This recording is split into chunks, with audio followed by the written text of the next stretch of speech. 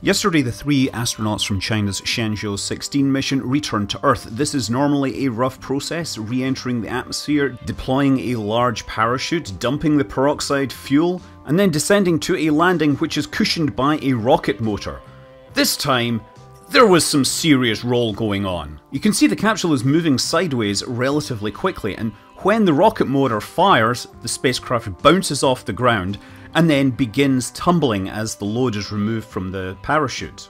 I've seen speculation that the sideways speed was due to a damaged parachute, but I can't say that for certain, and it was clearly very windy. This would have been a rough ride for the crew, but it's not clear it would have injured them. The capsule was obviously well protected, and the crew are supposed to fold their arms to hold them from flailing around. Shenzhou is very similar to Soyuz, and NASA found that 1/3 of NASA astronauts were suffering minor injuries during Soyuz landings. I'm interested to know, but I don't expect similar transparency from the Chinese Space Agency.